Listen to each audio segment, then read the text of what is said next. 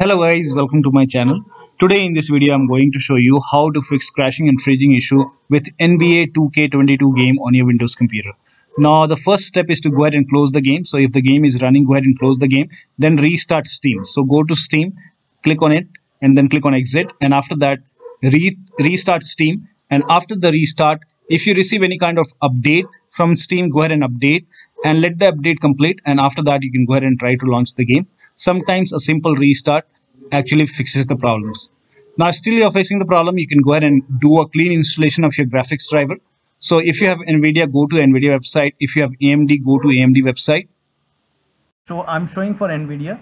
So go to NVIDIA website, select your graphic card from the list. Make sure that you select your graphic card and operating system, then click on search, and then you will see the download option. So click on download, and once the download is complete, run the exe file. And once you run the exe file, you will see this screen. Click on agree and continue, then put a check on the box which says custom, and then click on next, and then put a check on the box which says perform a clean installation, and then click on next. And after the clean installation, restart your computer and then try to launch the game. Now the next step is for laptop users with dual graphic cards. So if your computer came with dual graphic card, make sure that you are running the game on the dedicated graphic card. For this, go ahead and type in graphic settings in Windows search box, and then click on graphic settings, and then click on browse, and now go to the game installation folder. So wherever the game is installed, if it is installed in C drive, go to C drive and open Steam folder. If it is in D drive, open D drive and then open the Steam folder. So open the Steam folder, then open the Steam apps folder, open Steam apps, then open the common folder, and then open the game folder. So in my case, the game is still downloading right now, so I don't have the exe file over here. So open the game folder, and over here, once you open the game folder, here you will find the game exe file. Then click on add, select the game exe file, then click on add, and once the game is added over here, then you have to click on the game. This is just an example. So once the game is added over here, click on options and then select high performance, and then click on save, and then try to launch the game. Now the next step is to increase the virtual memory. For this, go to the Windows search box and type in view advanced system settings, and then click on view advanced system settings, and under the advanced tab over here, click on settings, the first settings, then go to advanced tab and then click on change, and then uncheck the box which says automatically manage paging file. So uncheck this box, and then you have to go ahead and select your hard drive. So wherever the game is installed, in your case, if the game is installed in D drive, you can go ahead and select D drive from here.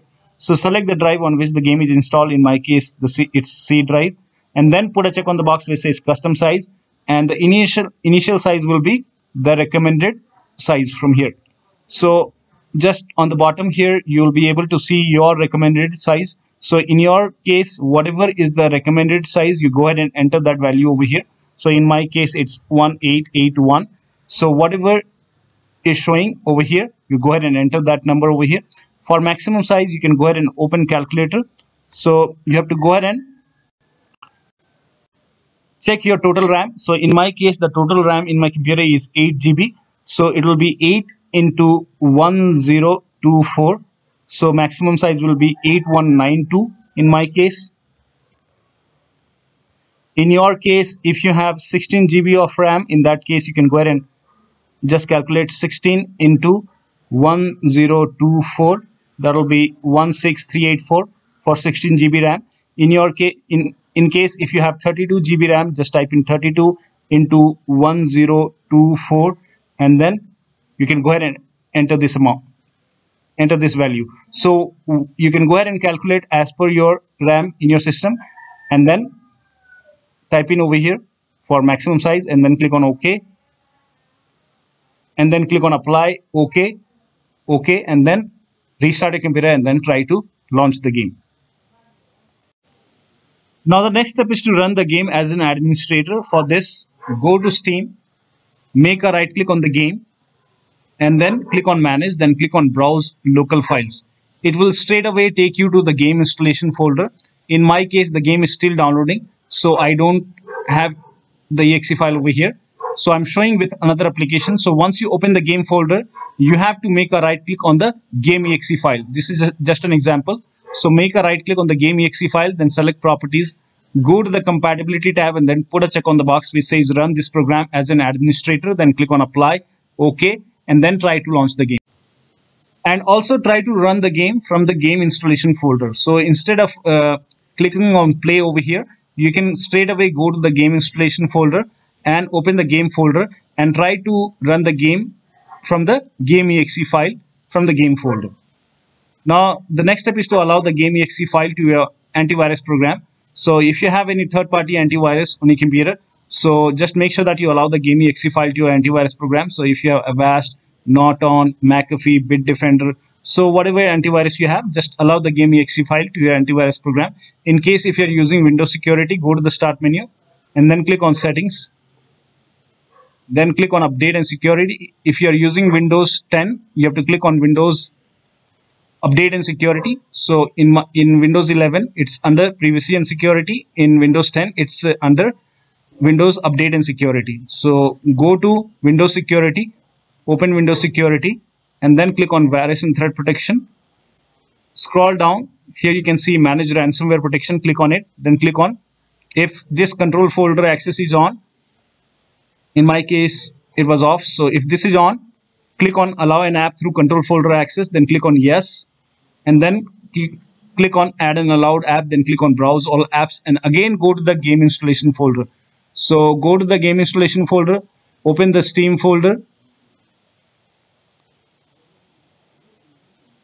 Open the Steam folder. Then open the Steam apps folder. Then open the common folder. Then open the game folder over here. Over here, you will find the game exe file. Select it, then click on open. And once the game is added over here, try to launch the game. Now, the next step is to install Visual C++ file. So this link is provided in the video description. Open this link in a browser. It will take you to Microsoft website. So scroll down here. You can see Visual Studio 2015, 17, and 19. You have to go ahead and install both x86 and x64 versions. So make sure that you download both x86 and x64 version.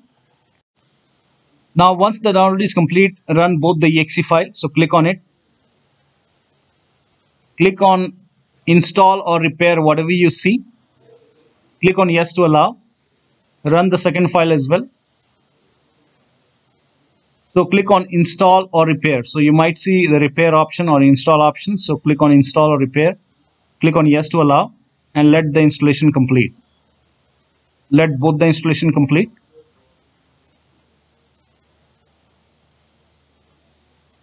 Now once the installation is complete, you can click on restart over here, or you can go to the start menu, then click on the power icon, then click on restart, and after the system restart, try to launch the game. The next step is to disable overlay. So go to Steam, make a right click on the game, select properties, and then uncheck the box which says enable the Steam overlay while in game, and also uncheck the option which says keep game saves in Steam Cloud. So uncheck this and then try to launch the game. Now if you have any other overlay application running on the computer, go ahead and close other overlay applications. So if you have Discord running on the computer, in case if you have Discord, you can go ahead and close Discord. Now if you have GeForce Experience on the computer, go ahead and close GeForce Experience. So if you have GeForce open on the computer, go ahead and close it. Close Discord. These are overlay application. Also close all the overclocking applications. So if you have MSI Afterburner running on the computer, or if you have Revert Tuner running on the computer, go ahead and close all the overclocking application. Also perform clean boot. To perform clean boot, type in system configuration in Windows search box, and then click on system configuration over here, and then go to the services tab, and then put a check on the box which says hide all Microsoft services. Put a check over here, then click on disable all. Make sure that you put a check over here first, then click on disable all, then click on apply, OK, and then you will see the restart option. Click on restart and then try to launch the game. Also close all the background application. So if you have any other application running on the computer, go ahead and close all the applications. So make sure that only Steam and the game is running. You can close even the browser, you can go ahead and close it and then try to launch the game.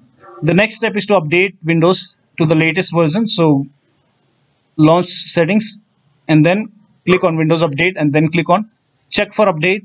And once the update is installed, restart your computer and then try to launch the game. The next step is to verify the game file. For this, go to Steam, make a right click on the game, then select properties, and then go to the local files tab, then click on verify integrity of game files. And after the verification, you can go ahead and try to launch the game. Now, in case you are able to launch the game, then try to play the game in window mode. So select window mode and also try to lower down graphics settings. So go to in-game graphics settings, and if it is set to high or ultra, you can go ahead and select medium or low and then check the performance. Now, in case if nothing is working, you can go ahead and uninstall and reinstall the game. For this, go to the Steam, make a right click on the game, and then select manage, then click on uninstall. And after the uninstall, go to the game installation folder, delete the game files, delete the game folder, restart your computer, and then reinstall the game. So one of the steps should help you to get the game running on your computer. So that will be all. Thank you so much for your time, and please like this video and subscribe to my channel.